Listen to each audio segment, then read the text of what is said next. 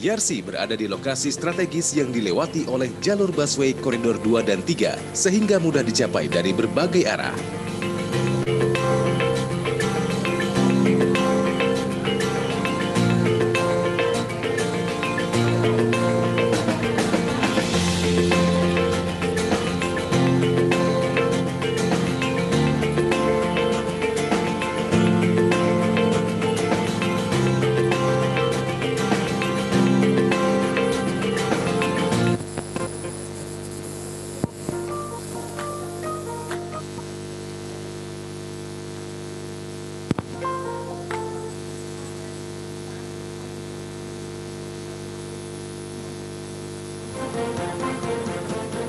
Yarsi mempunyai ruang kuliah amfiteater dengan fasilitas nyaman dalam mengikuti.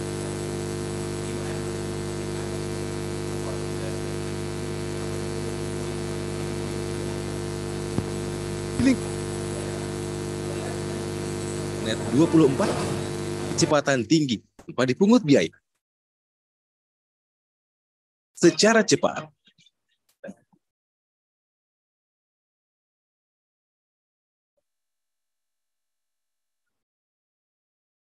Kami memiliki perpustakaan cetak dan digital yang sangat lengkap, sehingga siswa dengan perkembangan ilmu terbaru. Yarsi memiliki fakultas kedokteran umum, kedokteran gigi, akuntansi, manajemen, ilmu, teknik informatika, psikologi, dan ilmu perpustakaan.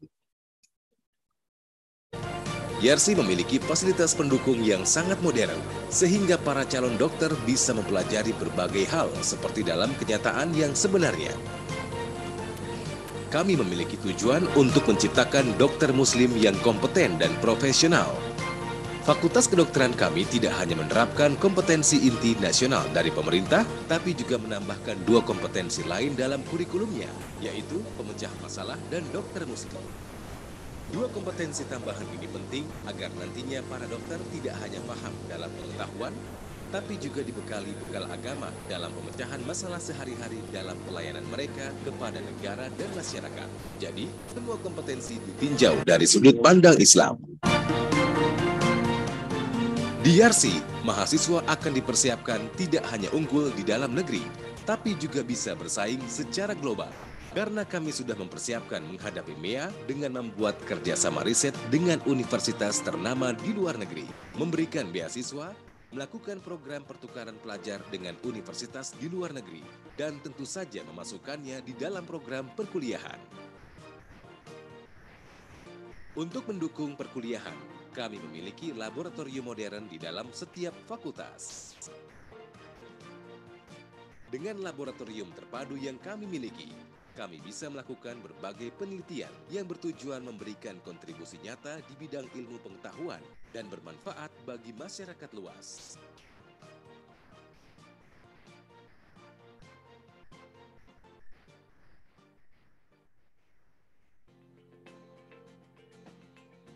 Assalamualaikum warahmatullahi wabarakatuh. Selamat datang di Universitas Yarsi. Kita mempunyai pusat-pusat penelitian yang merupakan Advanced Research Center. Antara lain adalah pusat penelitian genomik, pusat penelitian sel punca, pusat penelitian herbal, dan ada pusat penelitian halal. Kita ingin nanti semua center-center ini menghasilkan penelitian-penelitian yang dapat dimanfaatkan oleh negara ini, sehingga bukan hanya pengembangan keilmuan, tapi juga pengembangan hasil-hasil yang bisa meningkatkan kesejahteraan masyarakat dan bangsa Indonesia. Saya Trinoviati, biasa saya dipanggil Novi. Saya angkatan 1979 dan tahun 2013 alhamdulillah saya diberi amanah oleh pemerintah DKI untuk menjadi Direktur Rumah Sakit Umum Daerah Pasar Rebo. Semoga lulusan Yarsi menjadi dokter muslim yang mampu berkompetensi di level nasional maupun internasional. Terima kasih. Wassalamualaikum warahmatullahi wabarakatuh. Bapak Ibu sekalian, tes. Bapak Ibu sekalian, sebelum acara dimulai, kami ingin bantuan partisipasi Bapak Ibu sekalian untuk membuat HP silent mode agar acara ini bisa berjalan dengan baik dan kami tetap menjaga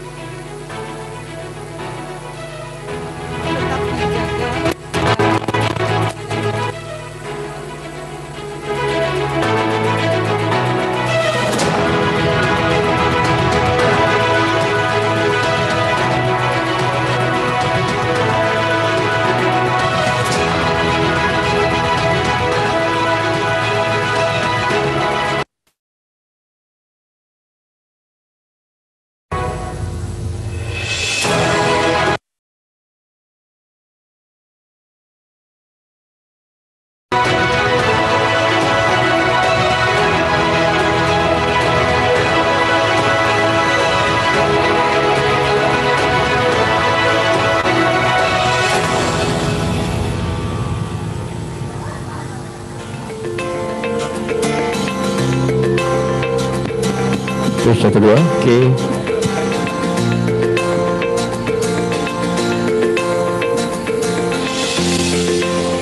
Terus yang kedua.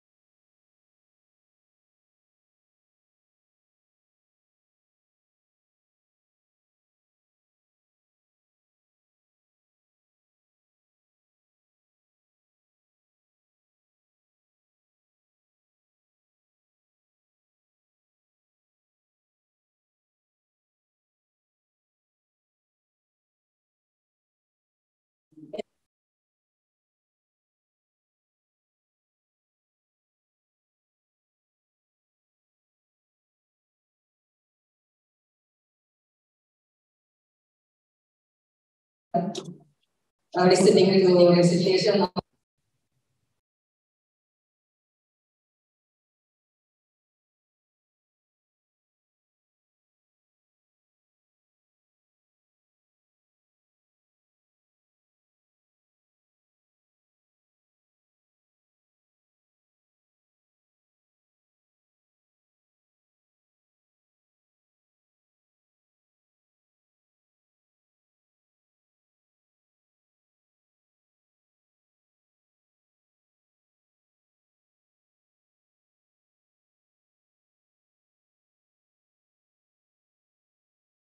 Assalamualaikum warahmatullahi wabarakatuh.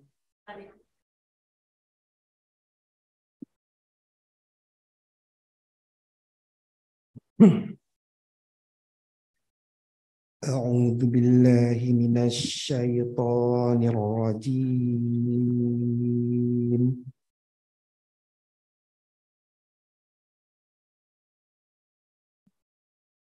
Bismillahirrahmanirrahim.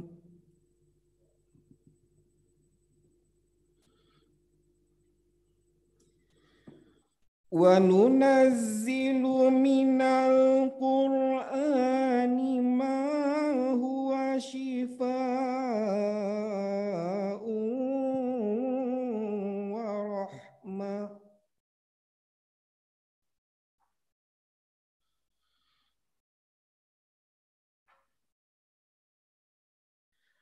wa rahmah lil mu'minin.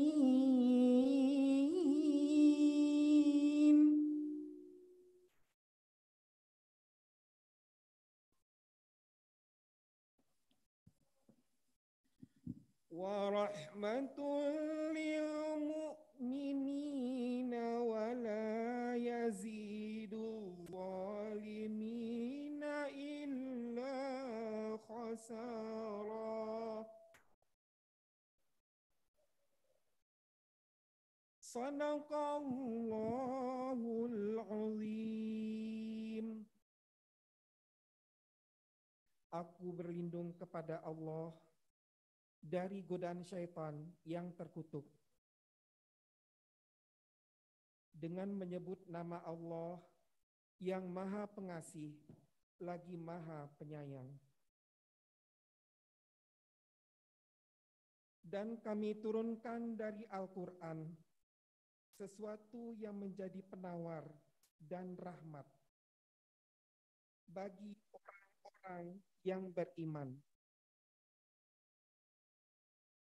Dan Al-Quran itu tidaklah menambah kepada orang-orang yang zalim selain kerugian. Maha benar Allah dengan segala firman-Nya. Assalamualaikum warahmatullahi wabarakatuh. Waalaikumsalam warahmatullahi wabarakatuh. Terima kasih, Pak. And now, audience, please stand up for playing the national anthem Indonesia Raya.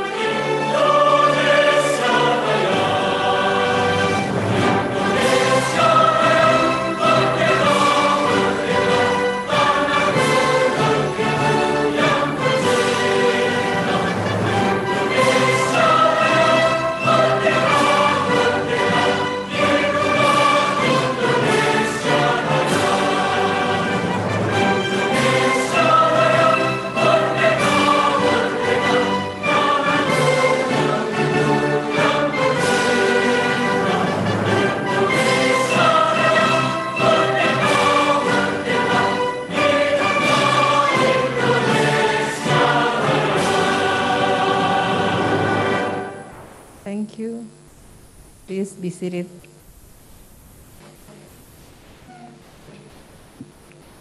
Now, I would like invite Professor Dr. Yoga Aditama, pulmonologist, consultant, to give the opening speech.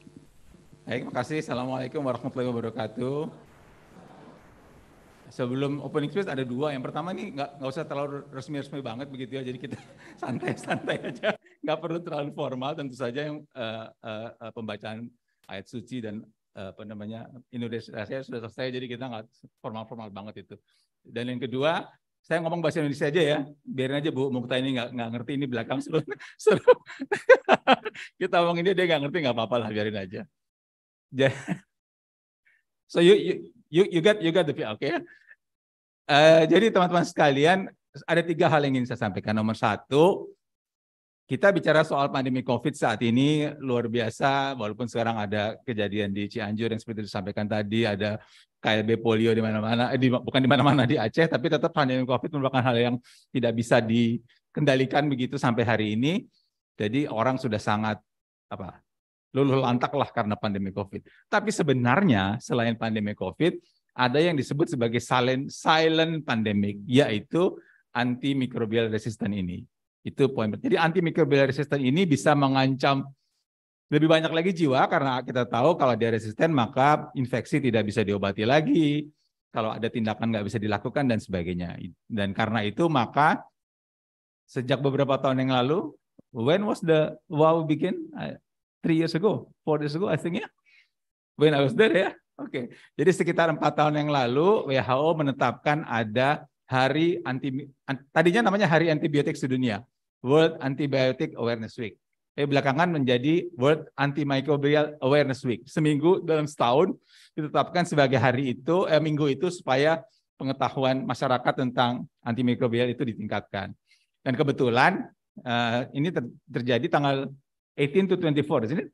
18 sampai 24 November, dan saya ketemu Bu Mukta ini beberapa waktu yang lalu di salah satu pertemuan. Saya bilang, kenapa enggak kita manfaatkan, lakukan kegiatan di YRC untuk World Antimicrobial Awareness Week itu. Karena itulah kita berbesar hati Dr. Mukta hadir di sini. Dr. Mukta ini adalah namanya team leader of AMR dari.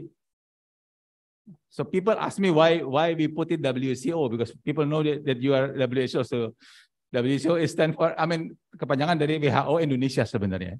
Saya dulu lama sama-sama dengan Bu Mukta ini, dan yang menarik adalah pada waktu perpisahan, ini yang 2 kali nggak tahu, pada waktu perpisahan yang dikasih oleh timnya Bu Mukta ke saya itu semacam kayak sajadah besar dari Kashmir. So you can translate to her later, I know. Jadi itu ya, karena beliau dari Kashmir memang asalnya, walaupun dia warga negara Inggris. Jadi warga negara Inggris, orang India warga negara Inggris itu bisa jadi Perdana Menteri Inggris. Jadi saya kira nggak lama lagi Bu Mukta akan jadi Ministry of Health dari UK.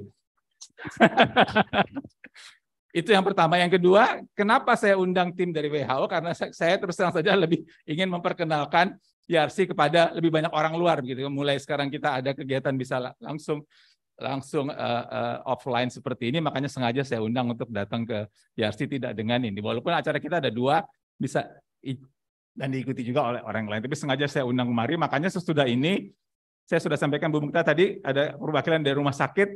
Jadi kalau bisa akan mampir ke rumah sakit sebentar saja sambil jalan, karena dia sore ini akan pergi ke mana? Khartoum, kemana pergi?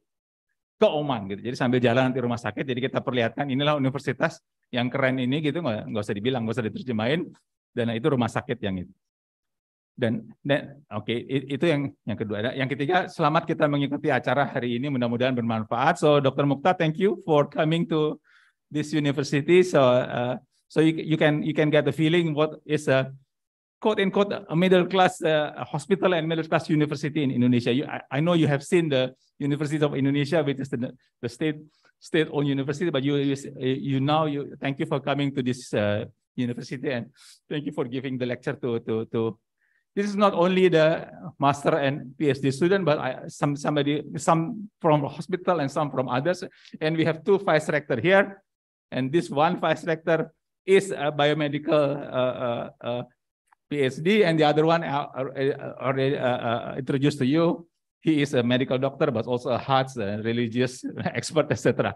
So thank you. And after this, you can just drop by at the hospital to see what the hospital is. And that hospital is not only hospital of YRC, because all of Indonesian diplomat, if they get sick, they will go here. Just to let you know, the vice ambassador of Indonesia in Delhi during the Delta was sick, and he and his wife was transported here, but unfortunately he passed away here. But anyway, so this is the hospital for the diplomat. Yesterday I also received a guest, the ASEAN director from the Ministry of Health. He was also admitted to this, so just to give you. And lastly, I have to thank you for you to be a guest speaker, but I have to also be a guest speaker in the International Conference of Health and Research, held by BRIN. I think WHO should also have a collaboration with BRIN. Yeah, so I have to speak there between 9:45 to 10:15. So excuse me, I have to have that speak. But again, terima kasih Bu Mukta, and I do hope that you can quote unquote have a fruitful meeting here in university as well as at hospital. And we in the Universitas YRC feel very happy to support WHO country office in any way we can. Terima kasih. Assalamualaikum warahmatullahi wabarakatuh. Oh, saya harus buka. Kita buka sama-sama. Oke, makasih. Terima kasih, Prof. Thank you, Prof. May Allah mengijabah doanya. Amin. And then now we proceed the lecture. This presentation will be delivered by Dr. Mukta Sharma, PhD, and also guided with the Pak Ahmad. We invite all distinguished speaker and moderator to come forward, please.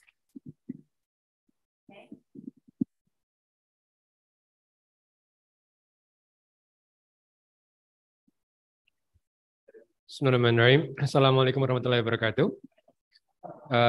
Thank you for coming. Thank you, Prof. Chandra, for the nice light notes to make this informal. And thank you for the vice rectors. And thank you to Prof. Fasri Jalal. I believe he is joining us through online.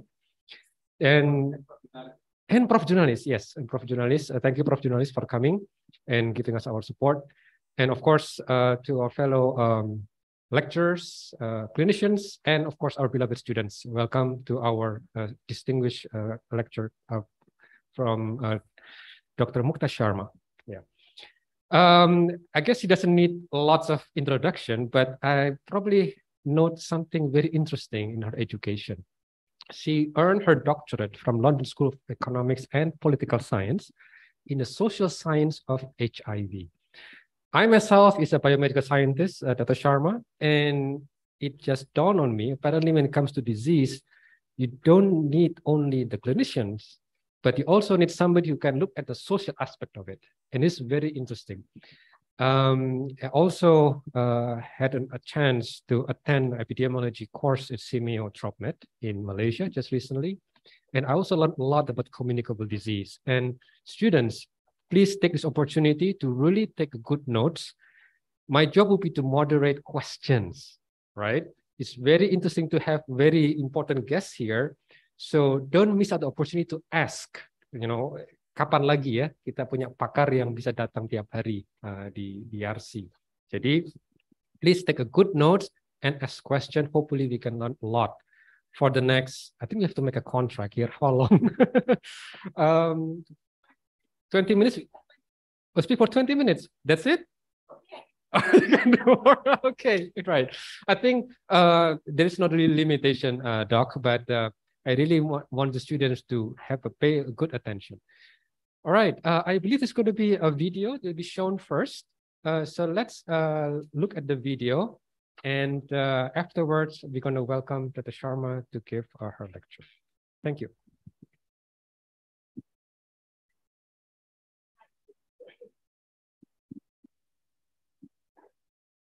Waktu itu saya sendirian sih. Jadi saya nggak tahu resisten obat itu apa sih, kenapa harus efeknya sampai sekuat ini. Kenapa saya harus ada di level ini. Kenapa saya nggak sembuh, kenapa, banyak sekali pertanyaan sih.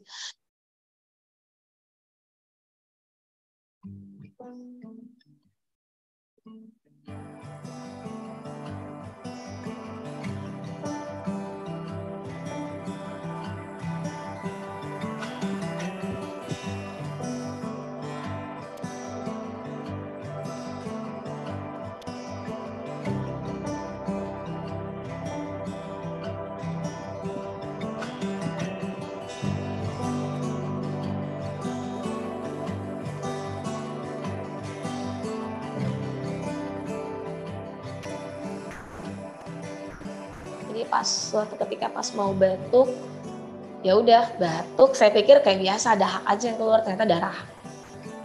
Ya pada saat itu yang kepikiran cuma satu sih, ini kayaknya nggak akan tolong nih, ini kayaknya udah at the end of my life lah istilahnya seperti itu.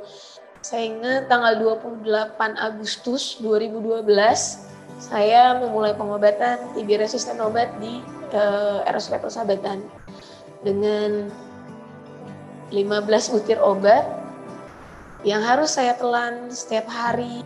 Lalu waktu itu kan masih suntik ya, jadi saya dapat suntik juga di bokong kanan kiri setiap hari.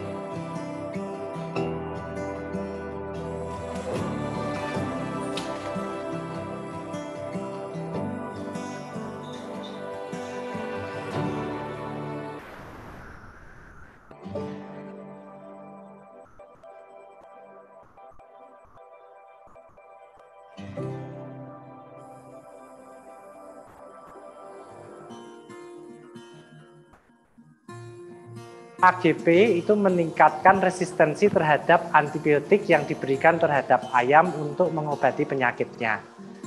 Transisi dari AGP menuju sesuatu yang organik itu memakan waktu sekitar 8 bulan sampai 1 tahun di tempat saya. Dan itu membutuhkan waktu untuk peternak menemukan rumus nutrisi yang tepat supaya bisa menggantikan AGP lebih efektif.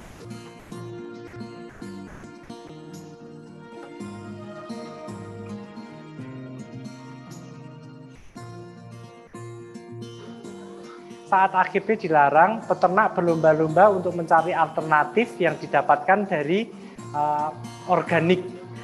Contohnya seperti jahe atau bahan baku organik lainnya yang biasa kita temukan di jajamuan. Keunggulan saat ini setelah kita meninggalkan AGP adalah ayam cenderung terlihat lebih segar. Lalu bau makanan yang dikonsumsi dengan mereka juga berasa lebih wangi dibanding kalau kita menggunakan zat-zat kimia.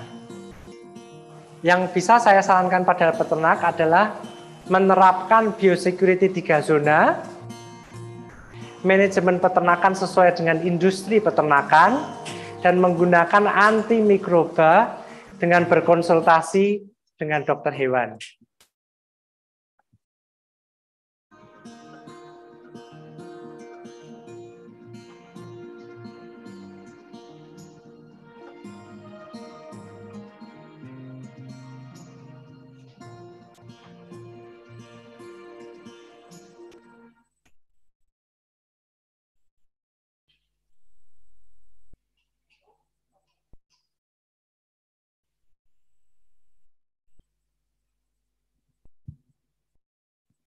Assalamualaikum.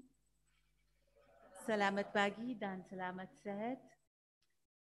I would like to greet all of you, including those who are joining us by video. But I'd like to pay my respects to the director of ERC Hospital, Pak Mulyadi. I would also like to pay respects to Professor Journalist Uddin, who I believe is joining virtually. My greetings also to Professor Fasli Jalal, to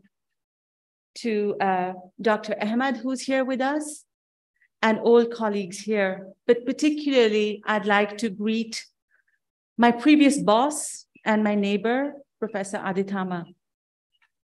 He thanked me for coming here today, but actually I should be thanking him because he is the biggest champion for antimicrobial resistance prevention, not just here in Indonesia, where he has helped to open doors for us at WHO. He guides me, he tells me where I can speak, he gives me opportunities to speak and engage. So I'd like to say to him, even though he's not here, that his guidance is very important to us. The enthusiasm that he brings to it is something that we all need. And we need to become more like him. We need to become champions for health in the same way that he is. We need many, many more Pak Aditamas. And I hope that today, by the time I finish speaking with you, some of you will decide to become champions to protect your children, your families, your friends from the problems that antimicrobial resistance can cause. So because I work for WHO, I would like to share with you some guidance, some information about Indonesia, as well as globally about the situation, what is happening in antimicrobial resistance. I would also like to share with you some of the things that we were working on to help the doctors and the patients and those who can be involved in antimicrobial stewardship. Stewardship is a big word, but maybe we can use a simpler word, guidance. How can we guide people to use antibiotics better? Those who are using it and those who are providing it, how can we do it in a way that antibiotics remain effective against the infections that we are using them for?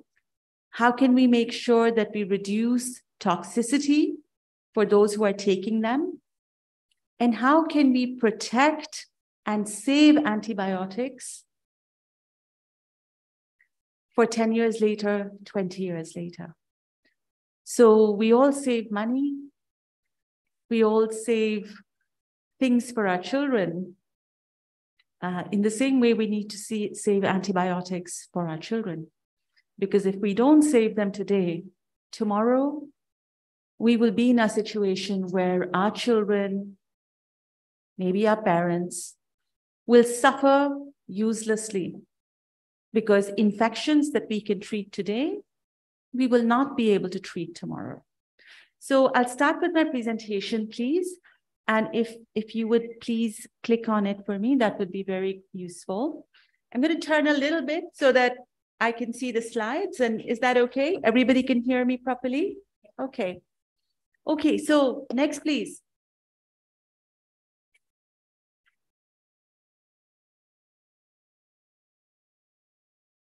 Oh, you want me to use the clicker? I'm so sorry. Excuse me. Sorry. Okay, so this should be next. Am I doing something wrong?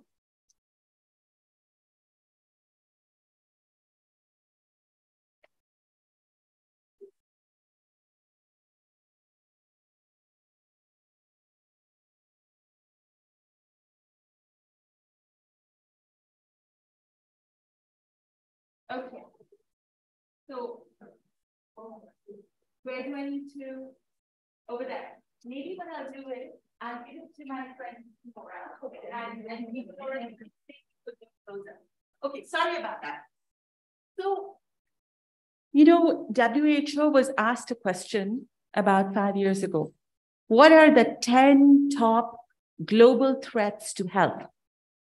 And we had climate change, an emergency, war, air pollution, but antimicrobial resistance is amongst the top 10 global health threats. Next, please. And, okay. So we see that antibiotics are used both in the human sector and in the animal sector. But they are used sometimes as a substitute. They're not used to treat only disease.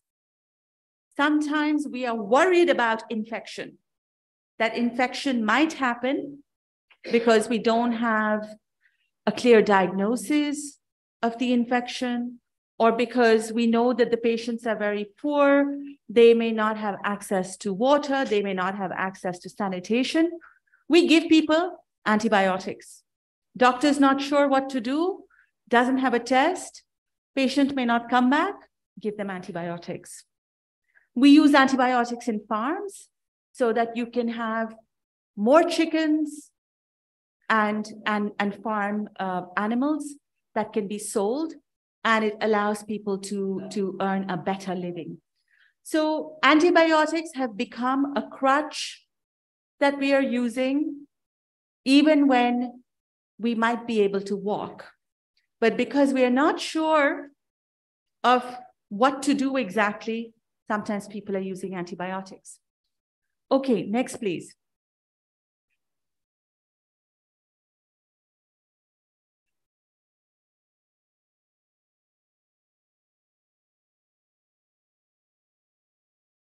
Okay. So what is the impact? Every 3 minutes, one child is dying of sepsis globally. We think that there are many, many, many more drug-resistant infections worldwide, but we have no reporting system. We have no national survey that will say, in Indonesia, this is the extent of drug resistance. We have no data, but we know that many, many, many people suffer. We also know that AMR is an issue which is affecting all sectors, human, animal, plant, as well as the environment. We have a situation where we don't have good wastewater management in many health facilities. The water goes into the land, it goes into agriculture, or it goes into drinking water, and then you are imbibing bacteria that are resistant to antibiotics. Next, please.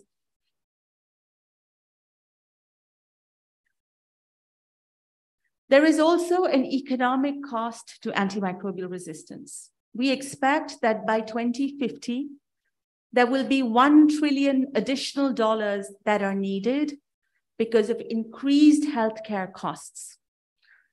This can drive people into poverty. We know that when people have large healthcare costs, they can be driven into poverty. We saw in COVID, for example, many people were driven into poverty. They lost jobs, or economies had to shut down, and people are driven into poverty. You can also see that if this carries on, there will be an impact on food security, because there will be a 7.5% decline in animal livestock production. The world is growing, we need more food. We have a war in Ukraine. We don't have enough grain. We don't have enough grain to feed those animals. Now you add antibiotic resistance to it, we might see food shortages. So it's an issue that is not just about infections, it's an issue that affects many things. Nearly 5 million people die every year of AMR-related mortality and morbidity. If I was to tell you what that 5 million might look like, it looks like all of the deaths with TB, HIV, malaria combined. It looks like since the COVID pandemic started 2.5 years ago, we said that 6.5 million people have died. But we have 5 million that go to AMR every year. And that is why we call it the silent pandemic. There is nobody who is worried about AMR because it is like a pot of water that you put on the slow fire and you put it at the back and it's bubbling away. So we've been very focused on COVID and the deaths. In COVID, which is a viral disease, we have given many people antibiotics when they didn't need antibiotics. We were worrying, oh, maybe there might be a secondary infection, give antibiotics. So we need to think very hard about how we think about AMR in the future, because there is nobody who is saying problem, problem, problem, and it is a silent pandemic. Next, please. Okay. Now, this may only be interesting for those of you who are interested in bugs. What you see on this slide is the bacteria that caused the diseases, where we are seeing the most resistance. And what you can see is that the vast majority of deaths and infections are coming from 6 bacteria. And they are the first 6: Escherichia coli, E. coli, which is very common. Then we have Staphylococcus aureus, often seen in upper respiratory tract infections, Klebsiella pneumoniae, Streptococcus pneumoniae, Acinetobacter baumannii, Pseudomonas aeruginosa, and then next to it, that is also important, is TB, Mycobacterium TB. If we focus our attention on these 6 or 7 bacteria, and we stop resistance to these 6 or 7 bacteria, we will be able to protect a lot of people from death, from disease. Next, please. Okay, I want to share with you data which is just been produced by the Ministry of Health, NIHRD. Now it's called something else.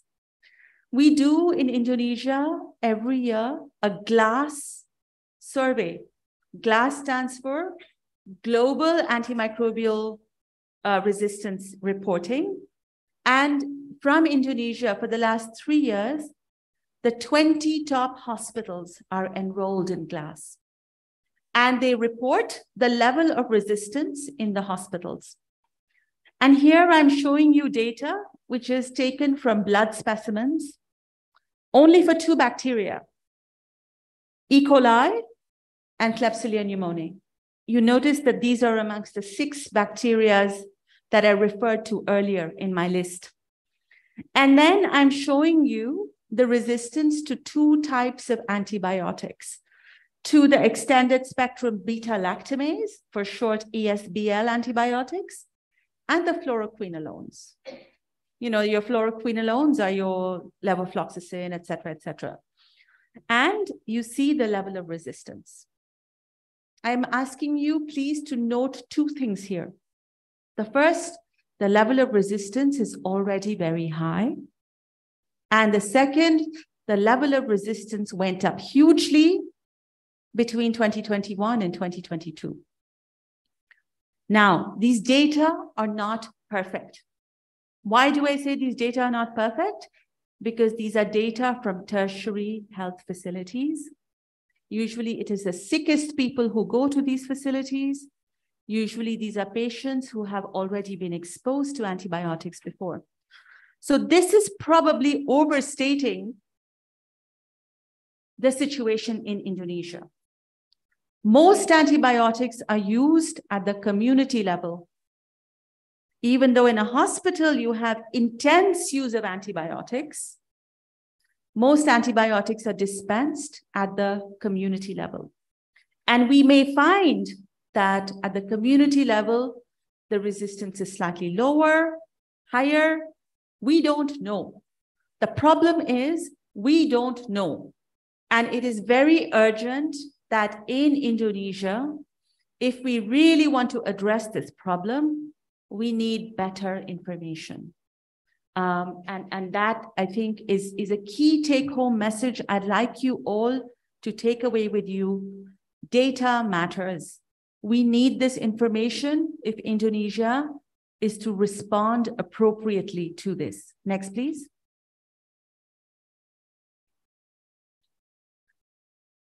Okay, so some people say, what is antimicrobial stewardship? How do you translate it into Bahasa? I don't know if you can help me with this. How would you translate antimicrobial stewardship into Bahasa as a good term? And we'll discuss that a little bit later. How would you present this issue? Because this is a term in English, we're trying to import it. But really what it is a set of actions that all of us will take in the human sector, in the animal health sector, to improve the responsible use of antimicrobials. And when we improve antimicrobial use, we are responsible in how we use it. The first benefit is improved outcomes for patients. Maybe there are improved outcomes for animals as well, but animals cannot speak for themselves. So we will focus on patients here. Next, please.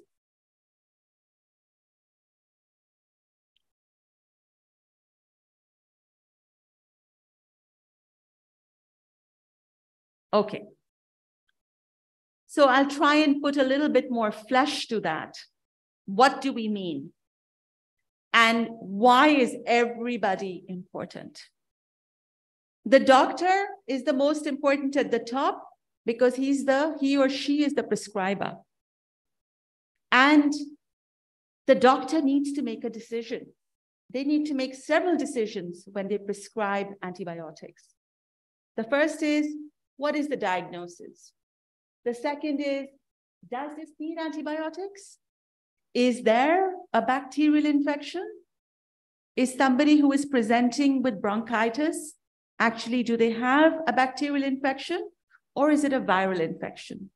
What dose shall I give? What duration shall I give?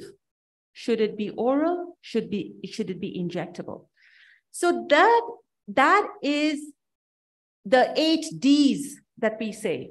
And the doctor is responsible, the prescriber is responsible for making those 8 decisions, the 8 Ds that I will share with you later. Then you have the nurse. You also have the pharmacist, who will be the bridge between the doctor and the patient. Take your drugs, how to take them, how long to take them for, how to dispose of them. You know, the pharmacist has a very important role, not just in saying, here are your medicines, but when you're better or your drugs are old, how do you dispose of them? And then the role of the patient. It's not just the role of the health facility workers, the patient. You take your drugs. You don't push the doctor to give you medicines when the doctor says you don't need antibiotics. You don't put the doctor under pressure and say, you're a bad doctor. And I will now go to the local pharmacy and I will buy azithromycin for 2 days and I will take it for 1 day. When I feel better, I'll throw it into the drain from where the cow will drink the water and then you will eat the cow. Patients have a responsibility. And sometimes the patients are children or the patients are very old. They may not be able to take on this responsibility, which means the family has a responsibility, the friends have a responsibility. So you see, there's an entire set of people who need to be active. Pharmaceuticals. We have many pharmaceuticals that are producing substandard antibiotics. They are in the market. They don't have enough active ingredient, and that can create problems. Or they can be saying, I just need to sell. I will sell to the pharmacists, and they will then sell onwards. The sale of drugs without prescription because of the profit motive is something that we also have to deal with. So everybody has a role, and helping people to understand their role and coordinating all of this is something which requires effort. It cannot just be done in a hospital. It is required by society. And we say AMR requires a whole of society approach Just like we say for emergencies and pandemics. Not only the doctor can take care of COVID, you all and I are wearing masks. We are taking responsibility. We're taking responsibility for you, for me, for my family. In the same way, we have to take responsibility for AMR. Next, please. This is really a repetition of what I've shared with you so far. These are some WHO resources, policies, guidelines that we produce. And if you're interested, we can share those with you later. Many of these are in English, but our office is currently working on translating them into Bahasa. Next, please. Okay. I'd like to ask, how many of you have heard of the AWARE classification? Is there anybody who has met the AWARE classification till now? Amongst our clinicians or biomedical? No. Okay. So I will discuss what AWARE is. But before doing that, we have every 2 to 3 years in WHO, one of the things we do is we provide a model essential medicine list. This is a list which is a global list focusing on middle income, low income countries, where we say, you must have these medicines. And based on that, every country will have their own essential medicine list. This is a guarantee that these drugs will then be procured by the government, and these drugs will then become available to people who need them at all levels of the health system. In this essential medicine list, we have antibiotics. We started doing the first essential medicine list in 1977. The last update was done in 2021. And this year, for the first time, I'm happy to share with you that WHO is producing the antibiotic book, which is part of the essential medicine list. So AWARE is a classification. It stands for access, watch, and reserve.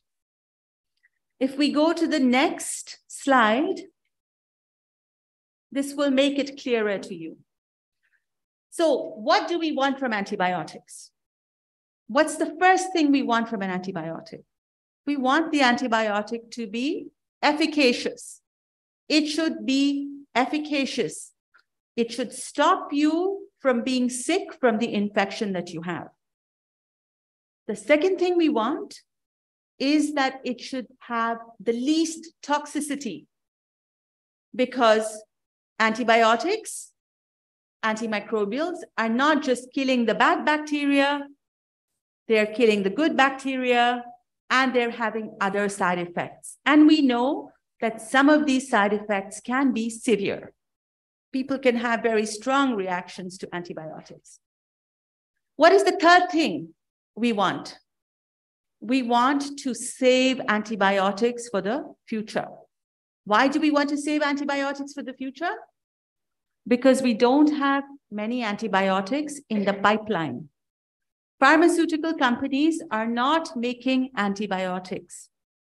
For some of you who work in TB, you will know that in the last 70 years, only 2 new drugs came for TB. In many parts of the world, we are still using drugs and technology for TB that is 100 years old. Why?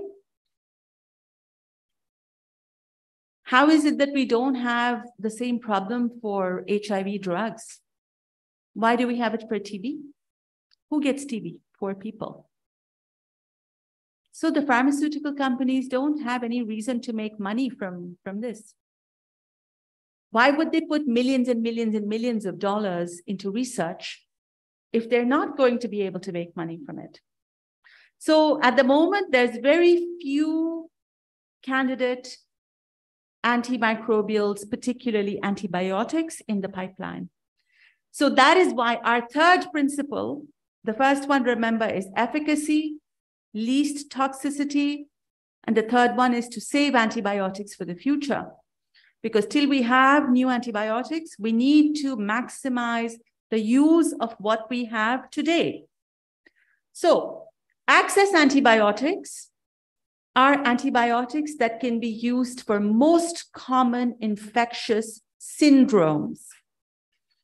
These have a lower resistance potential. Then you have the watch antibiotics. These have a higher resistance potential, and they should be used when access antibiotics are not working. At the top, in red, are the reserve antibiotics. And these are your last resort antibiotics. When these don't work, a patient will die. So these are our most precious antibiotics. These are the ones we need to protect the most. And these are also the fewest. There are very few reserve antibiotics. Okay, so the classification, access, watch, reserve, is basically a classification, a framework to help us to think about the responsible use of antibiotics. Next, please. And I'm happy to share with you that today we have in the 22nd essential medicine list, there are 39 antibiotics out of the 479 medicines that are on the list. And I'm sharing with you the list of the access, watch, and reserve groups. You will see that the most number is access, 2021. And then we have very few in reserve. We basically have 8 in reserve. You see this drug called colistin in the reserve group. This is a last resort antibiotic. This was being used as a growth promoter by Indonesian farmers till 2017, till 2018. So you see the relationship between humans and animals. So the government, when they realized this relationship, they banned the use of antibiotics in growth promoters. And if you go back to the video that we shared with you earlier, that is what the farmer there was referring to. Because till then, these antibiotics were being used by animals, by farmers as growth promoters. Okay, next, please. Okay, I'm not going to go into the details of how these antibiotics were chosen. But I only want to share with you, if you're interested in me, I can give you the process. You have the slides, you can read them. But at WHO, we have one principle.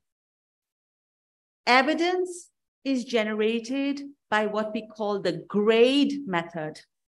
We do not work with expert evidence. In the past, what would happen would be, we would call all the professors, they would come, they would discuss, and they would say, in my practice, I have seen this. And then that would become a guideline. WHO was heavily criticized for that because they said that when somebody talks about their practice, they talk about 100, 200 people. But the strength of evidence comes when you do a systematic analysis, a meta-analysis, and you grade the strength of the evidence. Not all studies are equal. What you get from a clinical trial that is randomized, double-blind, is different from a study that is done in a hospital with 200 sample size. So we only use the grade process, and every antibiotic that you see here went through a grade process. If you see an antibiotic is not there, it is not there because either it is not efficacious, there is a better alternative, or it has a higher toxicity. Next, please. Okay. So this is not really important, but just to show you how many countries are adopting the AWARE classification. Next, please. Okay.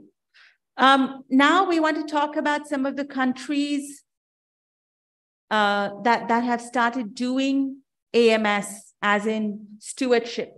What are the examples that we know? This is a country in Burkina Faso, which is in Africa, in West Africa. It's a French-speaking country.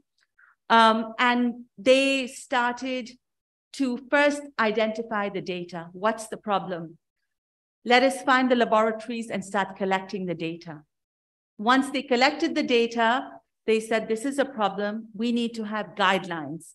And they made sure that there was a guideline for appropriate antibiotic prescribing. Indonesia has a guideline for appropriate antibiotic prescribing. Have any of you seen it? Has anybody been able to see that guideline? No? Okay. Okay. Now, they've also started focusing on prevention, because antimicrobial stewardship is not just around drugs. It's about sanitation. It's about wash. Very importantly, antimicrobial stewardship is about prevention. If I give you a typhoid vaccination and you don't get typhoid, that is antimicrobial stewardship. So the role of prevention, the role of vaccination is also very important in antimicrobial stewardship. Next, please. This is another example of a country in the Middle East, Jordan, and they have also been doing similar work. And they have a new law in Jordan where they said that pharmacists cannot prescribe antibiotics.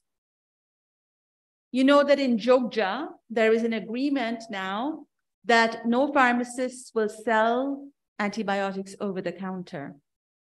In Pontiac, the governor has said there's a decree where there will be no sale of antibiotics over the counter. So we're beginning to see things like this also happening in Indonesia. It's a fully decentralized system, and we want everybody to adopt that. In Jakarta, in Java, in Sumatra, everywhere we should have very clear guidelines on the regulations around antibiotics. Now, what's the problem with all of this? The problem with all of this is when people are poor and they cannot go to a hospital, when people are living 20 kilometers from a hospital, when hospitals or the Puskesmas has no staff or they have no drugs, a patient doesn't feel that they want to go and spend 5 hours there. So what do? They go to the drug seller.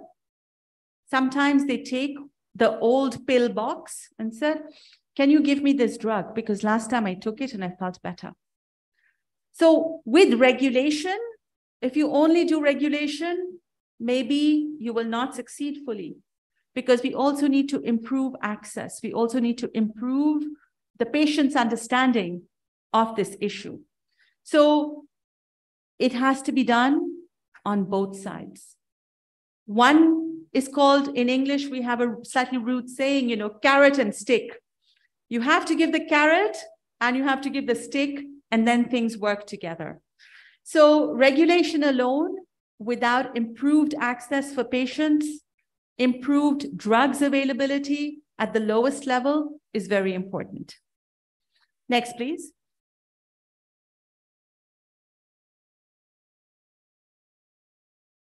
Okay. So what we're sharing with you here is Indonesia's National Action Plan for Antimicrobial Resistance. Have any of you had a chance to see this before? Heard of it before? No. Okay.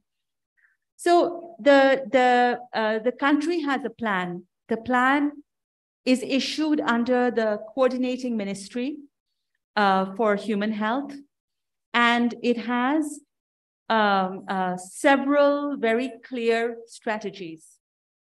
And this is a multi-sectoral plan.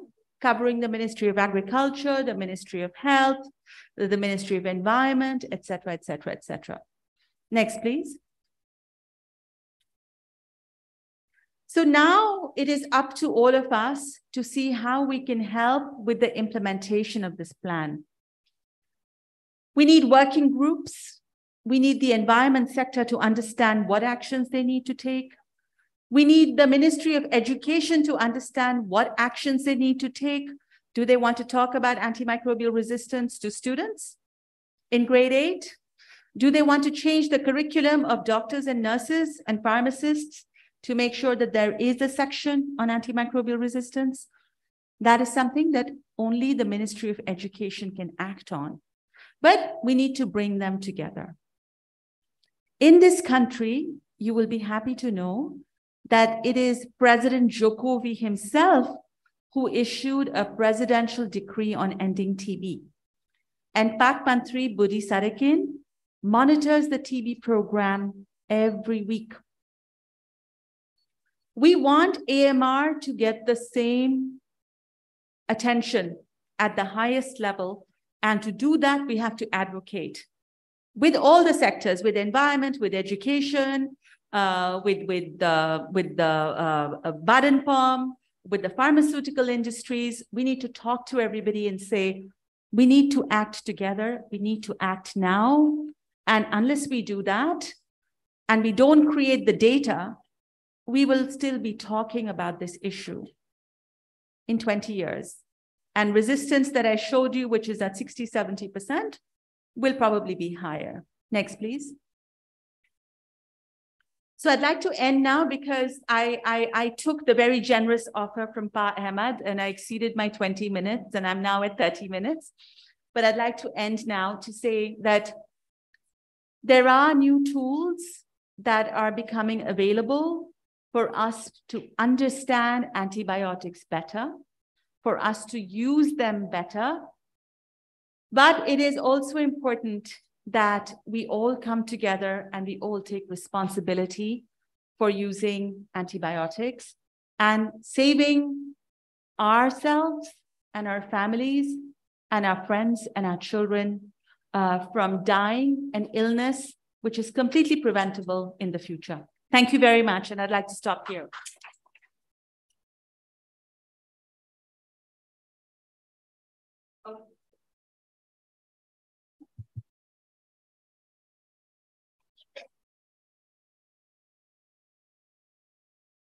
Thank you, Sharma, for your kind presentation, very clear. And it's also interesting, at least for me, regarding this silent pandemic, like Professor Chandra mentioned earlier this morning. I have a lot of questions myself, but I think it wouldn't be fair if I could give to the audience first. Bagaimana rekan-rekan sekalian, ada yang mau bertanya duluan? Oke, silakan Dr. Dikabur.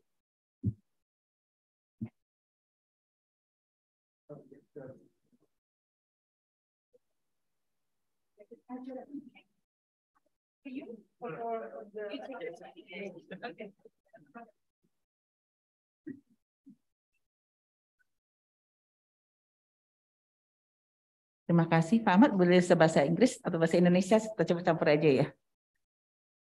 Terima kasih. Assalamualaikum warahmatullahi wabarakatuh. I'm Dr. Rika.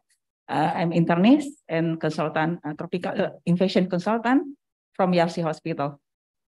Mungkin supaya lebih enak, mungkin saya bertanya dalam bahasa Indonesia.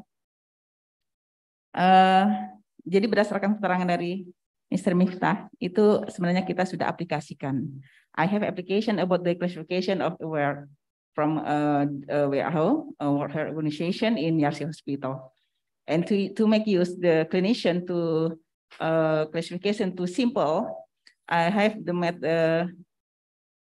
classification, stratification to use the aware antibiotic.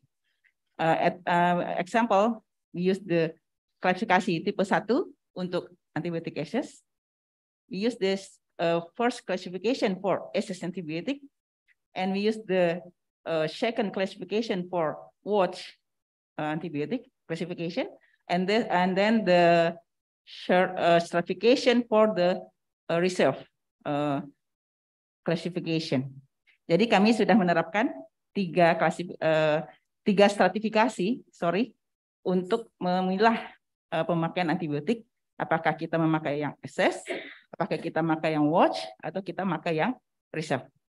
Jadi untuk memudahkan klinisi, kami dari PGA, we call in Indonesia antimicrobial stewardship is PGA, penata gunaan antibiotik. Ya. Dan kemudian ini untuk memudahkan klinisi.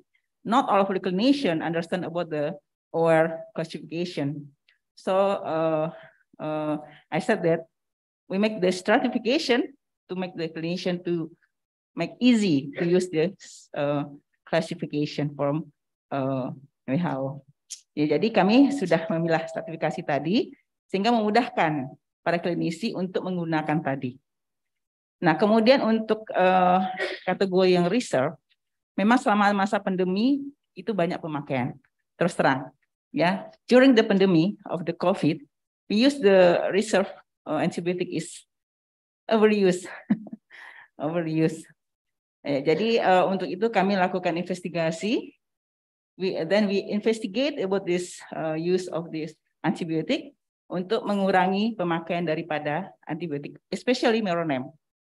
Ya, setelah itu alhamdulillah terjadi penurunan dari pemakaian meronem. Itu tentang antimicrobial stewardship di rumah sakit ERC Hospital. Kemudian about the kuman, ya, from the data from your guest from Indonesia data, mirip ya, antibiotik kuman yang ada di rumah sakit ERC. Ya, the most of the microorganism from our culture and resistance is the Klebsiella pneumonia, Acinetobacter baumannii, and Pseudomonas aeruginosa. Ya, jadi itu adalah 3 antibiotik yang paling banyak yang kami dapatkan dari hasil kultur dan resistensi. Jadi mungkin dari data yang sudah didapatkan, sepertinya kita mirip-mirip dengan pola kuman, ya, yang ada di Indonesia dan tentu juga ada di Rumah Sakit Yarsi. Ya mungkin hanya itu yang bisa saya sampaikan. Terima kasih, mungkin banyak masukan buat kami dari PGA. Thank you for your explain about the antimicrobial stewardship in Indonesia. Thank you. Terima kasih, Dr. Pur. Mungkin kalau boleh klarifikasi juga nih, Dok. Tadi ketika disampaikan dokter sudah memahami itu, maksudnya dokter di seluruh Indonesia atau di YRC aja, atau bagaimana, Dok?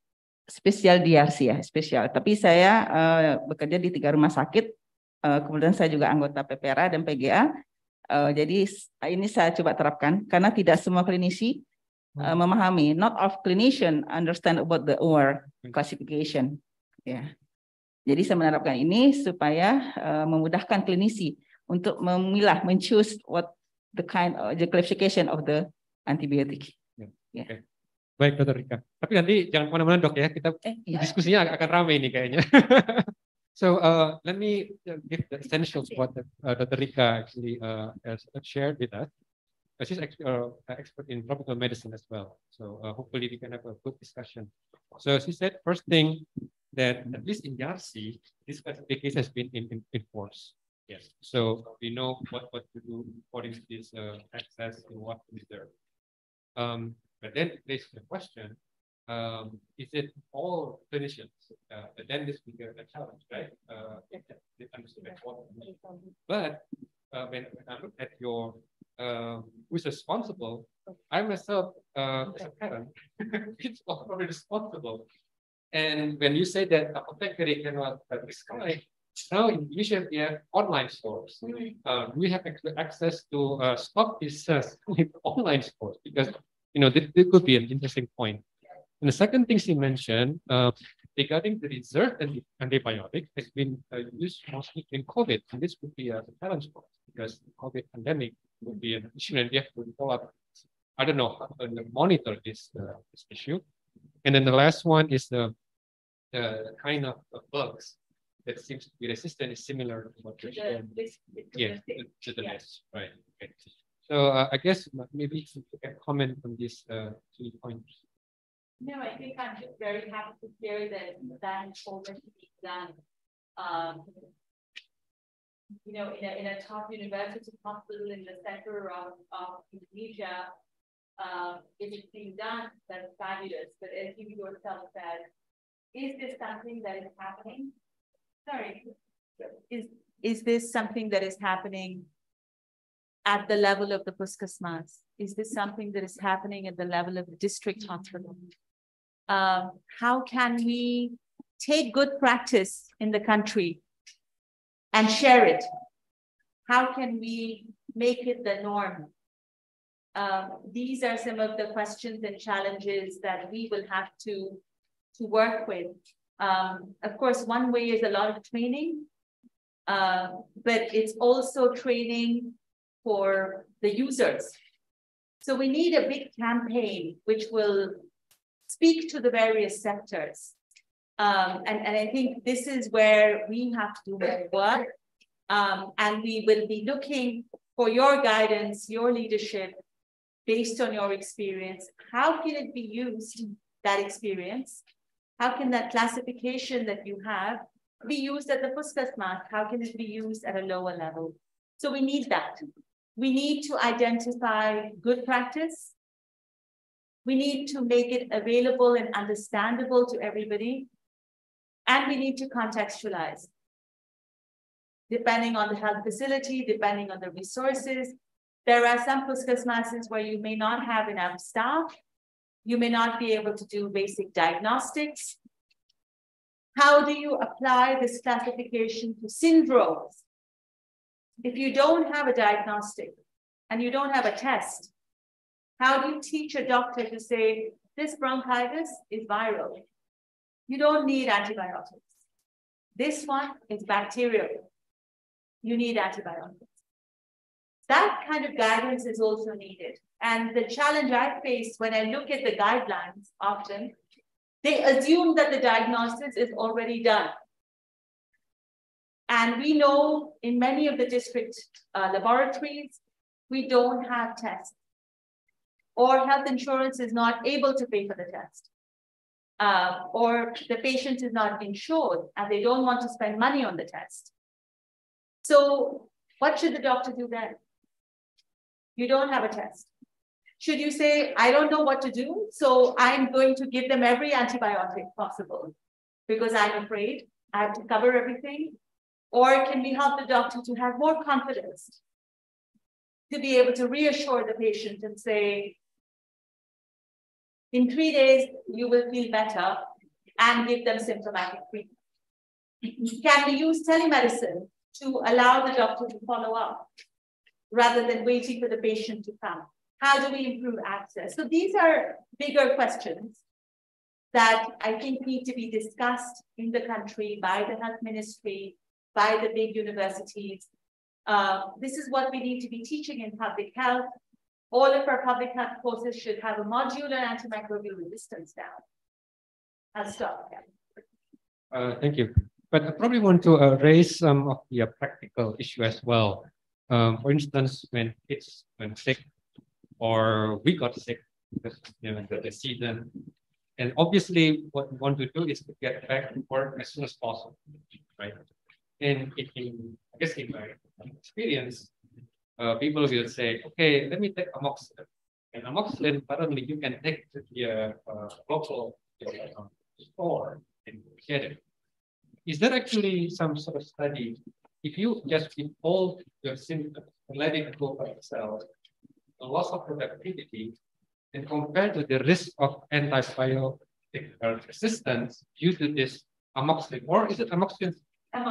Yeah, amoxicillin. Is it really an issue? Is it because the consumption of it or the not right way to consume? For instance, instead of consume it for 5 days, people just take for 2 days, feel better, then they got away. So how to, if you don't mind, Dr. Rika, could you maybe give some issue about this practical thing of antibiotics, especially among parents? Sorry, yang terakhir apa? Kurang memakai antibiotiknya. Oh iya, jadi ketika orang sakit itu kan kadang mau cepat sembuh gitu. Dan supaya cepat sembuh biasanya mereka minum antibiotik gitu kan. Nah, ini sekarang masalahnya ketika penggunaan antibiotik itu, apakah penggunaannya yang tidak tepat? Jadi misalnya harusnya full dosis, tapi mereka baru 2 hari udah merasa bagus, terus mereka nggak minum.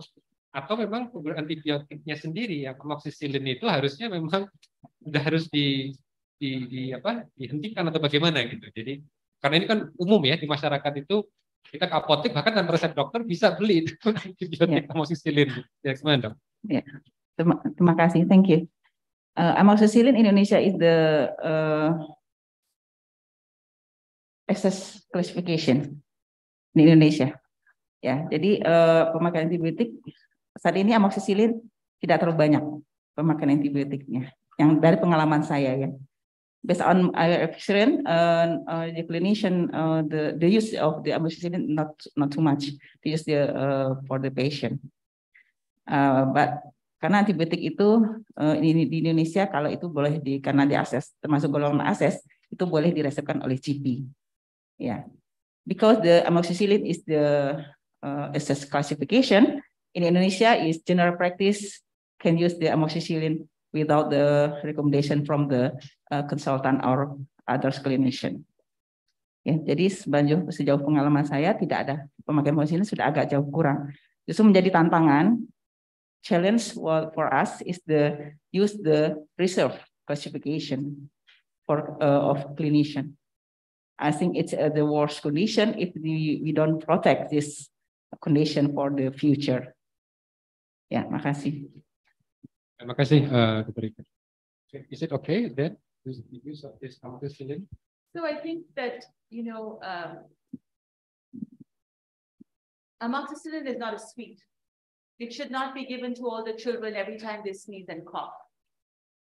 What tends to happen is that a mother who comes with a child to the hospital is reacting to the symptoms of the child. My child has fever. My child is coughing and is not able to sleep. My child is not able to go to school. I am not able to go to work because my child is not able to go to school. What can I do to make the child feel better as quickly as possible? So the mother is not interested in whether you gave them an antibiotic, an antiviral, or whatever. The mother is interested in what can I do to make my child feel better as quickly as possible. As a doctor, our responsibility is to say, this is a clear case of bronchitis brought on by rhinovirus, adenovirus, SARS-CoV-2. We know that the vast majority of them are viral. Child doesn't have systemic problems, doesn't have a respiratory rate over 30, is eating, drinking. The doctor should then be able to have a conversation with a parent to say, no antibiotic. The problem is that many people are not making the decision against antibiotics. The problem is many people are saying that, oh, as a first line, I'll give you amoxicillin. So we are not even protecting the amoxicillin because we say it's an access drug. We don't need to protect it, but it should be the other way around. It is our first access drug. We should be protecting it. So this is the problem. And I can tell you that I have children. I'm a working mother. When my children are sick, it's a real problem. And I would go to the GP. My son had fever, coughing, no antibiotic. I instantly phoned India, where you can buy anything for anybody. I'm talking about 10 years ago. You know, can you send me something in?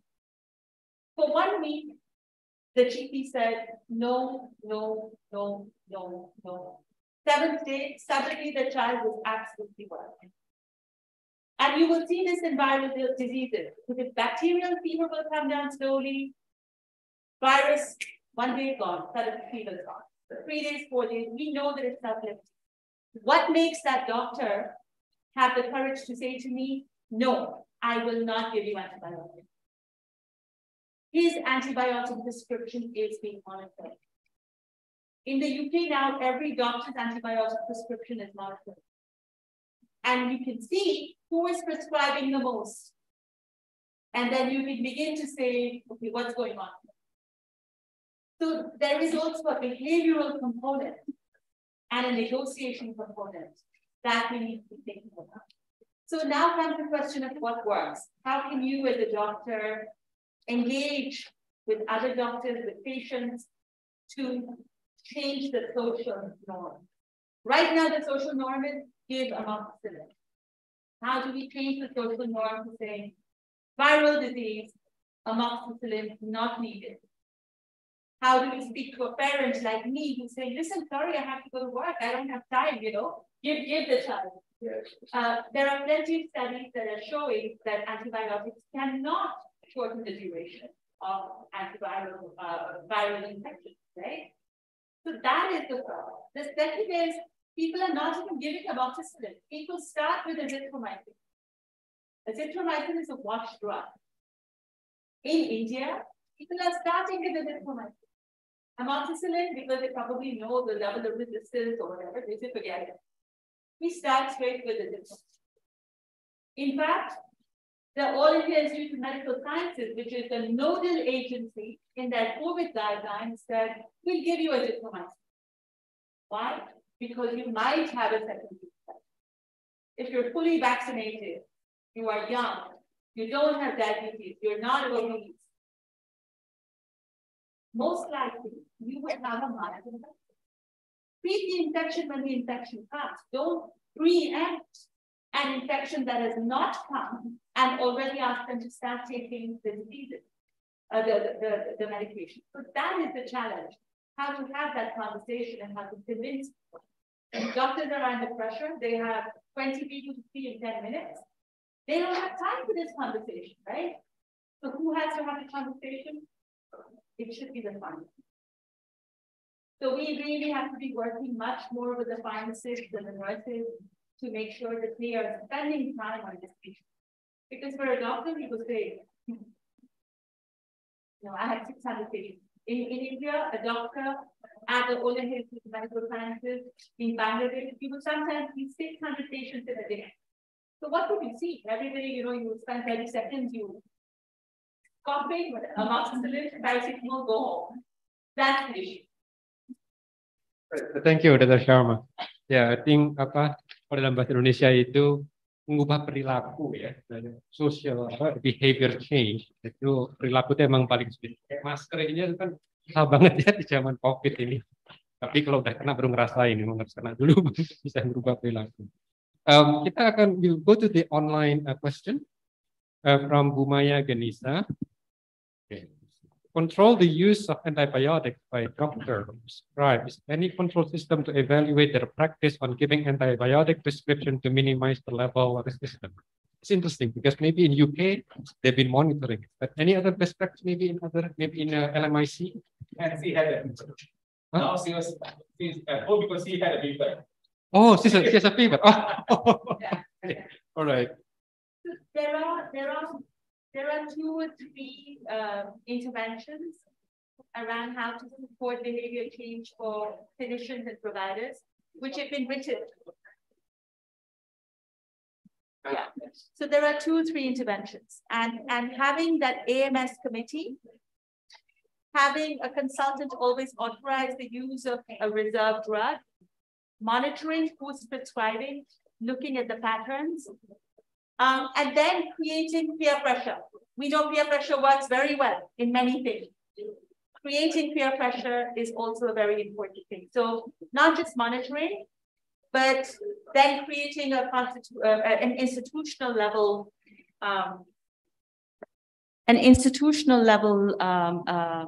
competition to say how quickly do we bring down the use of our antibiotics. In the UK, in the last 10 years, it's come down by almost 25% because it has now been incentivized.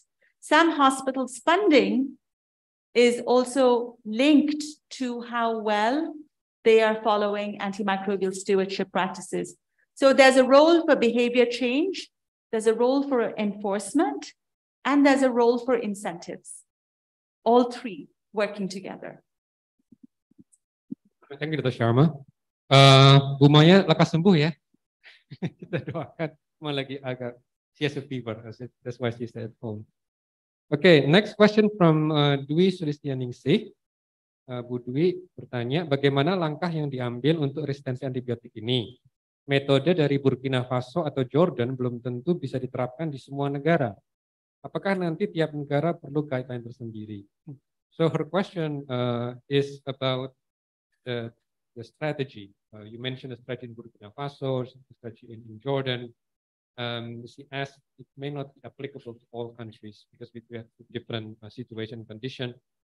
How would you suggest? You've been working in Indonesia, and you mentioned about some of the commitment Indonesia has. I guess the question would be, this guideline, do they have any dashboard or indicators that they've been working, they're actually committed, not just in papers, but This is a question you can answer better than me, but I can tell you Indonesia has a very good strategy. It follows the global action plan very closely, but it has added one other strategy, which is governance. There's a sixth strategy which says we need to talk to each other, we need to work together. The issue right now is that you need to have a clear home for AMR. You need to have a programmatic approach for AMR. We also have a situation where you're looking at a fully decentralized country. So do we need to really be working at the province level? Do we need to be working much more with the governors? And what is the structure for doing that? Can we only depend on the Ministry of Health at the national level for that? We know that the Ministry of Home is very important. How do we bring in the Home Ministry into the conversation? So she's absolutely right that the strategies in Burkina Faso, Jordan are not the strategies that can automatically be used here. But if you look at the big issues, governance, coordination, the use of regulations, how we work with health insurance. We have systems in health insurance, BPJS, for example, where you will say, unless the patient is still suffering for 3 days or 4 days, you don't need to do culture. The hospital is not being reimbursed for culture.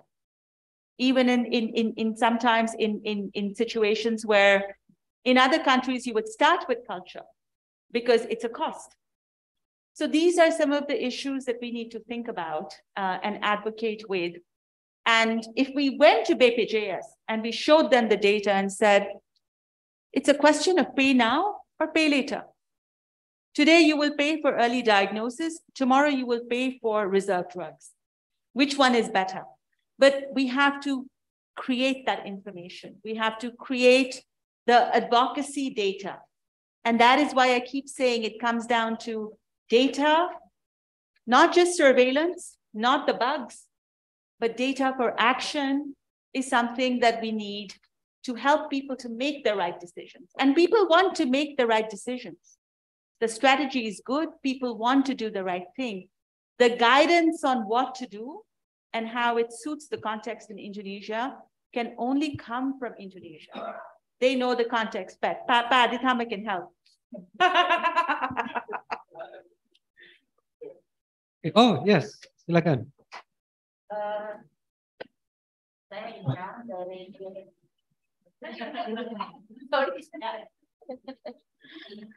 I agree with you, Ma'am Mukta. I never use antibiotics as long as there's a virus. Saya pakai bahasa Indonesia aja ya. Jadi saya dari klinik vaskes primer itu kalau BPJS memang terbatas sekali untuk penggunaan obat-obatan. Yang saya ingin tanyakan tadi ada kategori akses tadi itu ada ampicillin. Ampicillin itu sepengetahuan kami sudah tidak digunakan lagi. Apakah masih masuk di dalam kategori tersebut? Itu saya. Terima kasih. Thank you. Yeah, so she agrees with you. So we get no question, but that is a question. So she mentioned that there's in a list is ampicillin. Ampicillin ya, dok ya.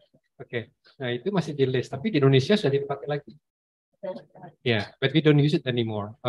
Is it necessary to be in the list? Then oh, she's from the primary institution, healthcare. So is it not on the Indonesian essential drug list? It has been removed from the drug list? Yeah, I think apa namanya lebih seringnya tuh amoxicillin aja, cuman amoxicillin pun sudah resisten sebenarnya. Or that there's a lot of resistance to ampicillin, that's why it's been removed? Okay, so I think that's again, if you have good data in the country that shows that there is a lot of resistance to ampicillin, then it makes sense that you remove it. But if you don't have good data, and I think at the moment we don't have national data on this issue, then it becomes a problem because you're taking a drug which may be useful in some other parts of Indonesia off the list. So it comes to the question of, is the data there?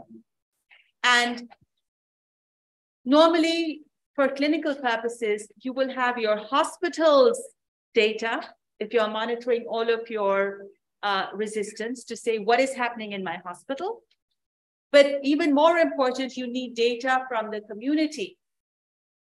And at the moment, we don't have data from the community. We only have data from hospitals. So unless we can really change and bring data from the Puskesmas level to the resistance, from the district hospitals, we cannot decide whether there is a lot of resistance or not. Yes, in hospitals, you will get more resistance because you're getting the sickest and patients who've been exposed to antibiotics more frequently. So yes, I think I will look at this issue of ampicillin and I will come back to you. But from a WHO perspective, it is still a really important and useful drug. So it is on the essential drug list. But you may be right that the resistance in Indonesia is very high. Jadi ampicillinnya itu coba klarifikasi dulu. Ampicillinnya itu sebetulnya tidak tersedia, tapi dibutuhkan, atau memang sudah tidak dibutuhkan lagi, atau gimana, dok? Oh, tidak tersedia ya, padahal dibutuhkan. Oh, enggak juga. Oh, oke. Okay.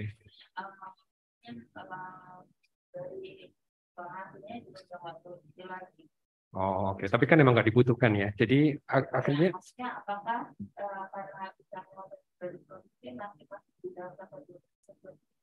Oh, oke. Ya. Nah, saya pikir tadi ini apa namanya? Sebetulnya sangat dibutuhkan, tetapi kok nggak available gitu. Tapi sebetulnya ini masalahnya bukan itu ya. Itu memang karena memang tidak dibutuhkan lagi. Oke. Yeah, this is also an interesting twist to it. So apparently ampicillin itself is not needed in Indonesia. Right. So that's why it's off the list, not because of resistance, but because you not don't needed. have infections for which it is being used. Yes, right. That's the issue. Okay. All right. Oke.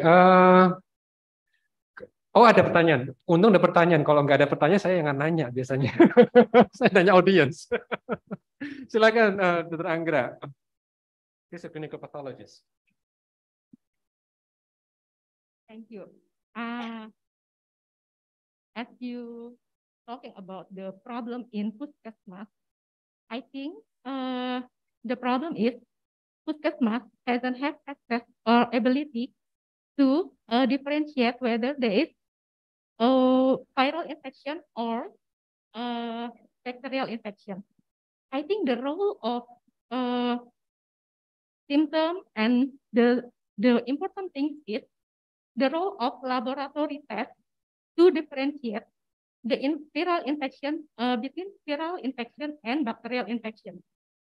Maybe if the Puskesmas has the basic laboratory test such as hematology test that can count the lymphocyte count or leukocyte, I think lymphocyte,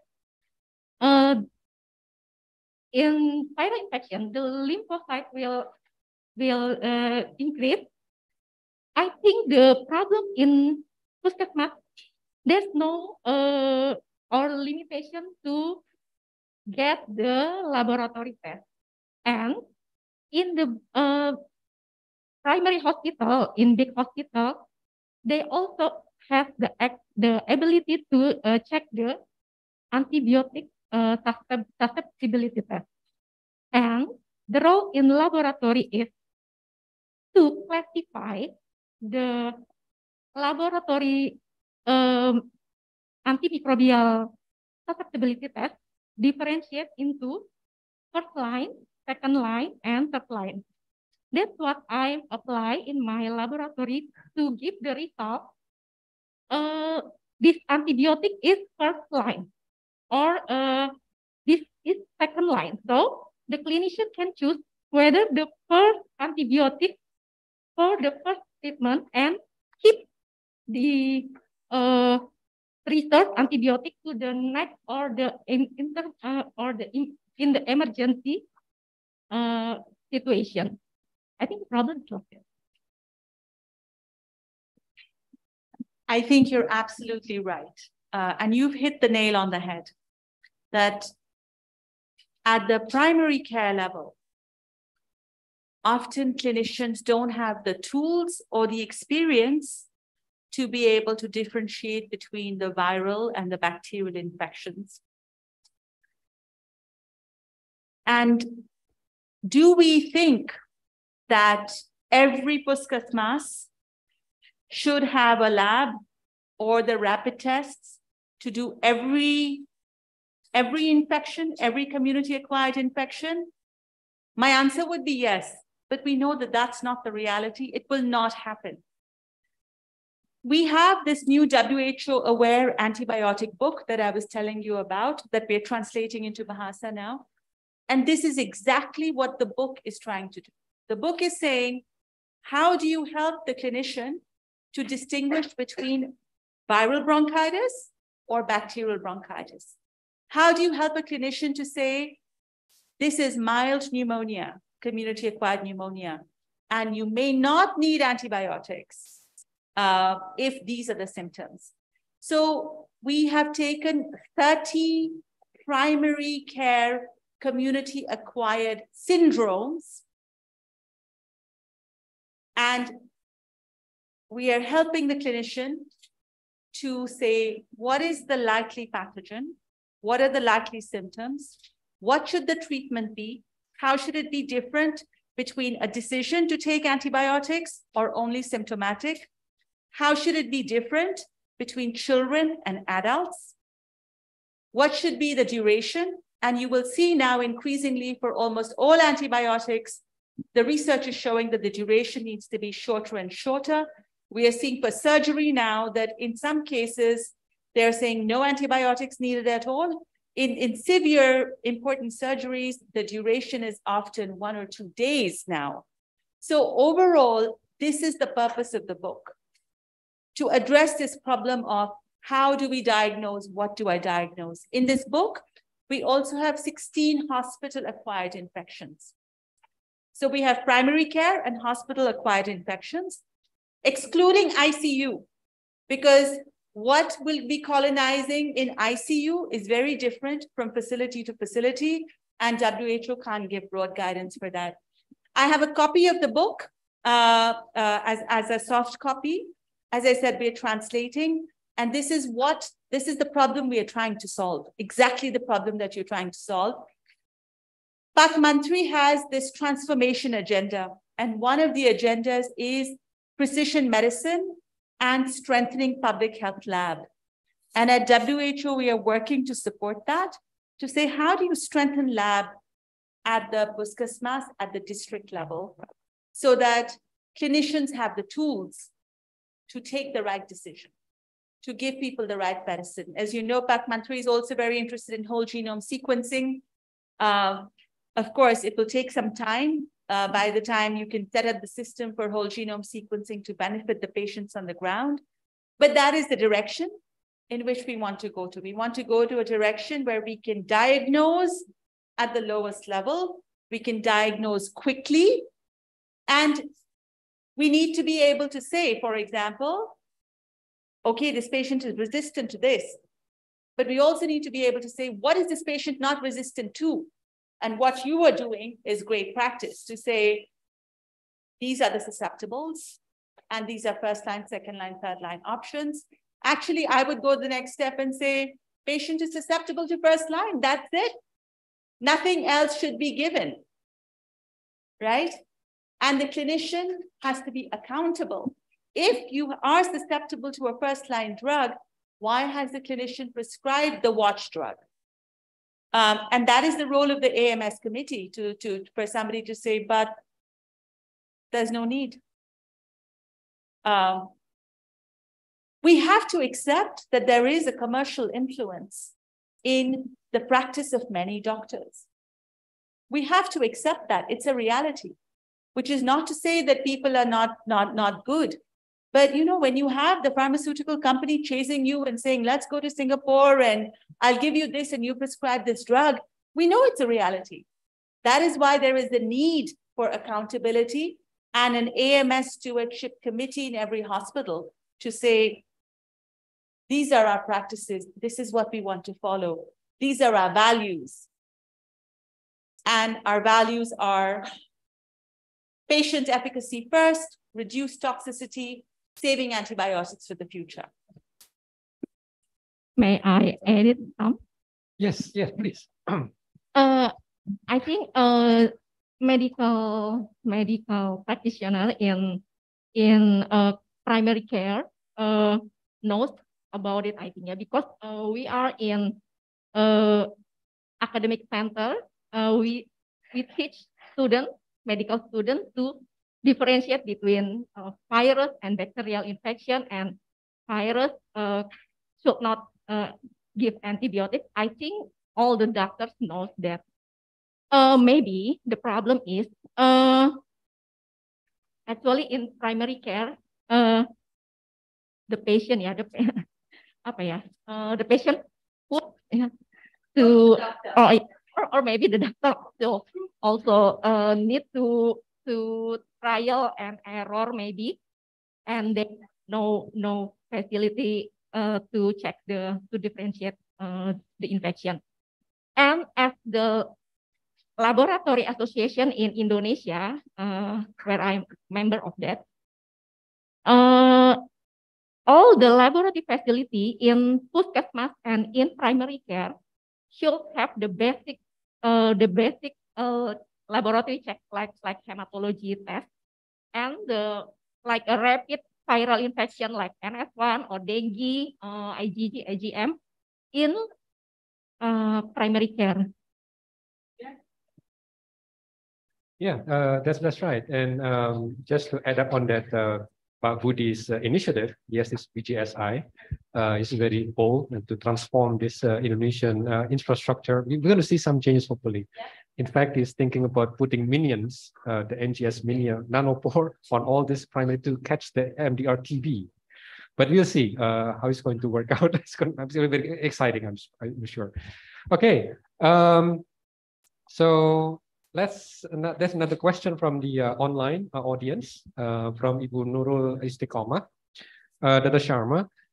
She asked about the nutrition factor. Her question is about whether the efficacy of the antibiotics is also depending on the nutrition status of the patients. Yes or no? We know from TB, for instance, you take an example of TB.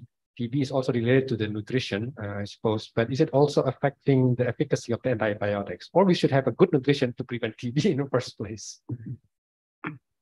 So we have the TB experts sitting here and they can answer this question, but I will only say two things.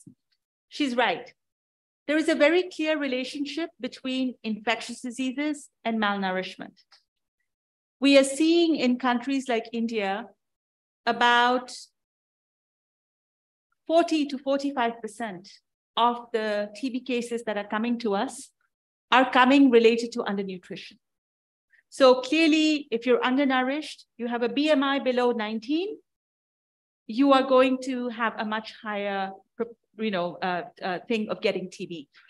Because when your nutrition is limited, you will transition from having the TB infection to having the TB disease. Now what we do for that is we say we prevent TB. We give people therapy, again, with antibiotics and other drugs to stop them from having latent TB and then going to actual infectious diseases. The reverse is also true. You send somebody who has TB, you put them on treatment, they start putting on weight. So their nutrition actually improves. Their health actually improves because they're able to put on weight, they're able to eat more, et cetera, et cetera. Now, the question of the efficacy of antibiotics related to nutrition, I think this is a much more complex question. I'm not actually fully, in a good place to answer those questions. But I will say this, that your dose needs to be identified very clearly with your weight bands. And this is very important, particularly in children, because this is where a lot of mistakes are made. Weight bands for children are often not clear to people, and often in situations where children are stunted and are underweight, the clinician may not be sure about how to dose and what to dose with. So it's an important relationship. It's a symbiotic relationship. It works on both sides. And sometimes you will find that antibiotics will in fact improve nutrition, and your weight will go up because it will stop the parasite that is bothering you and allow you to absorb nutrition. Thank you, Dr. Sharma. Prof. Aditama, would you like anything to add? No? Okay. All right. Thank you. Okay. So let me check on my questions. Oh, okay. Udah. Silakan, Prof.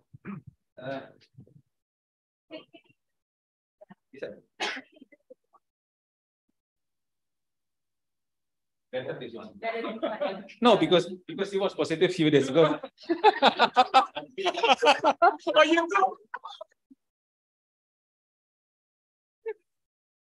Okay, I have two question. Not really question, but ask your suggestion. I don't know whether it's already asked or not before. As we know from the very beginning, some of the participants of this meeting is our master and PhD student of biomedical of this university. And some of them, or most of the PhD students are now trying to find the title of their thesis. So looks like AMR is not so sexy in a sense, not so popular for students. So could you kindly give an idea what kind of AMR research are feasible and can do, but also have a big impact for not only for research, but also for the country? That's my first, but please answer the first one. We have hundreds of questions that are unanswered. For example, we know nothing about the environment in AMR in Indonesia. How is wastewater managed? How can we set up environmental surveillance for AMR in wastewater? What are the pathogens that we need to be looking at? What is happening in the markets, in the wet markets? What is the relationship between food hygiene and resistance in the wet markets of Sulawesi? What is the knowledge, attitude, and practice of primary healthcare providers on AMR? We don't know. We have no idea. So I think there are lots and lots of questions that can be asked. And one of the things that the country should be doing is having a very clear research agenda for AMR, like we do for TB. We have questions these are the key research questions. So you can have research questions that are epidemiological, but you could also have policy research. What are the regulations that have been put into place to support AMR? Why are they not implemented? How many times was a regulation implemented and what was the result? So I think, you can do policy research. You can also do modeling and investment case research. What is the cost of AMR for a particular disease in the Indonesian setting? And lots of questions around infection prevention and control. What are the good practices? What are the barriers? What are the challenges? So we can give you a list, we can discuss, and at the moment, one of our problems as WHO is we are only able to access information in the English language. We do not know what is being printed and published in terms of research and science in Indonesia. A simple review of the information. If somebody could say, for example, to the Environment Ministry, we looked at the information and the data from the last year's five-year papers. This is what we found. This is what we found from your books that was on the website, that this is the situation. That is really helpful for the country. Simply being able to say, what is the situation? What do we know? That would be very useful to us. So I'll stop, and I hope I've answered your question, but we're very happy to engage much more on this. Yeah, thank you. You mentioned about BPJS. Okay, so the office of BPJS is just nearby. That's number one. And the chair of BPJS was our guest speaker on the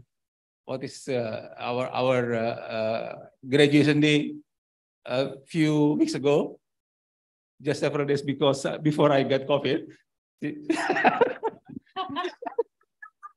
And he also mentioned he has a lot of data that a university can utilize for anything, for research. So I'm just thinking we could. By the way, the student here is more in biomedical aspect. It's not really epidemiological, but we can arrange that one. So there is an issue of research is really needed. We have a student here, BPJS is nearby, and he said you are very much welcome to come. And you also said that the role of BPJS is also important in AMR in general because of the issue of reimbursement, etc. So I'm just suggesting that we will work on this one, on this possibility. Okay, thank you. I think that's just, please excuse me, a very important thing. BPJS has a lot of data, but all the programs say, we don't know what BPJS has because we don't have access to it. We also may have information only at the national level, not at the subnational level. And so any conversation around data sharing is good. But at this stage, if we can answer two simple questions, just for TB, for example, or you choose any disease and you say, how many tests were done for drug resistance that you paid for? And at what point in time were they done? That can give you a real sense of what is actually happening there. And we can use that data to say, you need to pay for these tests, because when you're not paying for these tests now, you'll be paying later, and do some modeling for them. So if I can get that simple question answered, that would be really helpful. It will really help the programs. Great, thank you, Prof. Aditama, for asking that. So hopefully students, the doctoral students, there will be a good time to start thinking about research questions. Okay, I guess we still have maybe few minutes left. Actually, I have a flight at 2:55. Oh, I do. And it's an international flight. Okay, all right. Okay, well, thank you very much, Dr. Sharma. But maybe one question I want to ask our Vice Rector, Dr. Bening. Karena ini kan anti-viral medicine, kita harus lihat juga dari hulunya ya. We are wondering the curriculum for our students, our medical students, is it already incorporated awareness about the AMR?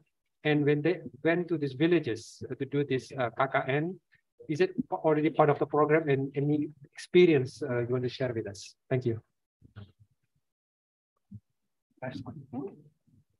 Maybe I will talk in bahasa, I'm sorry. Okay. Baik, untuk kurikulum tentang resistensi antibiotik, sebetulnya sejak awal Jadi di semester 2 itu mahasiswa sudah mendapatkan teori dari aspek mikrobiologi dan farmakologi tentang mekanisme resistensi obat begitu.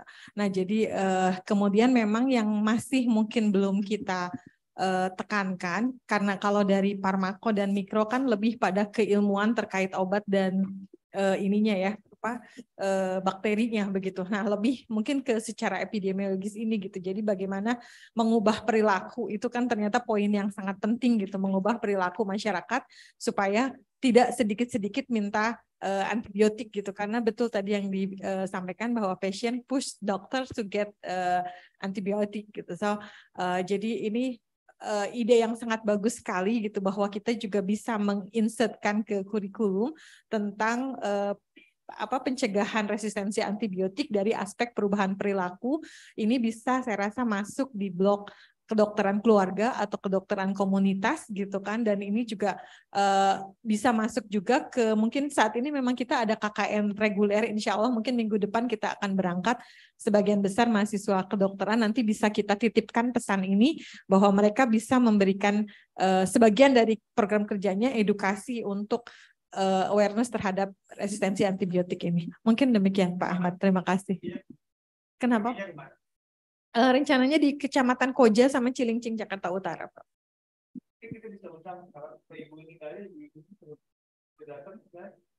We're very happy to go and learn and talk. Okay, thank you so much. Little bit, I understand. When he points to me, he's telling me to do something. Action, because our student will go to one subject here in Jakarta only, and he said that she will put AMR in the messages. So I think it will be good because it is doable, it's near. So I'd be very happy to support. Okay. Thank you very much. I'm sure I must have lost more questions, but Dr. Sharma has a flight to catch, an international flight. So we thank you, Dr. Sharma. Please join me in giving our good round of applause. Thank you so much. Hopefully we can collaborate further in research or also to raise awareness about this very important issue. So kepada yang di online, rekan-rekan sekalian, akhirnya kita ada di penghujung acara. Kita tutup dengan istighfar, astagfirullahaladzim, dan doa kafaratul majelis. Subhanakallahumma wa bihamdika asyhadu an la ilaha illa anta astaghfiruka wa atubu ilaik. Terima kasih. Assalamualaikum warahmatullahi wabarakatuh. Waalaikumsalam warahmatullahi wabarakatuh. We are going to thank you for moderator and our lecture. Very important and interesting lecture.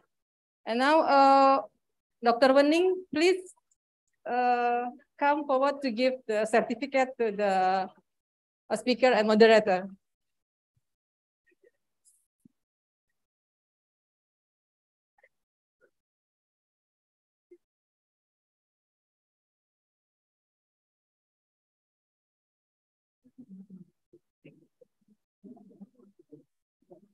Thank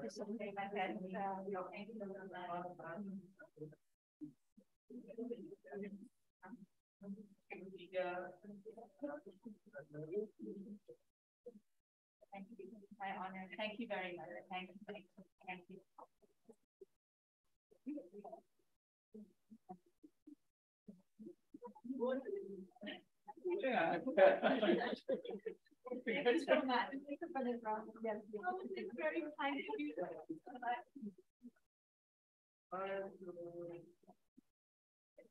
Thank you so much. Really appreciate it. Thank you.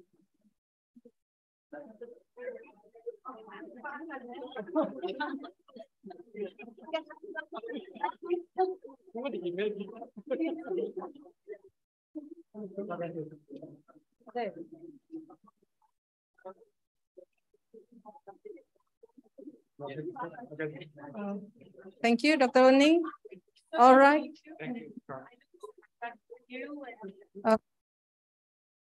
So much for your attention, and see you in the next occasion. On behalf of our team, we apologize for any mistake, and thank you very much for your attention. See you again. And before closing, we have take picture together.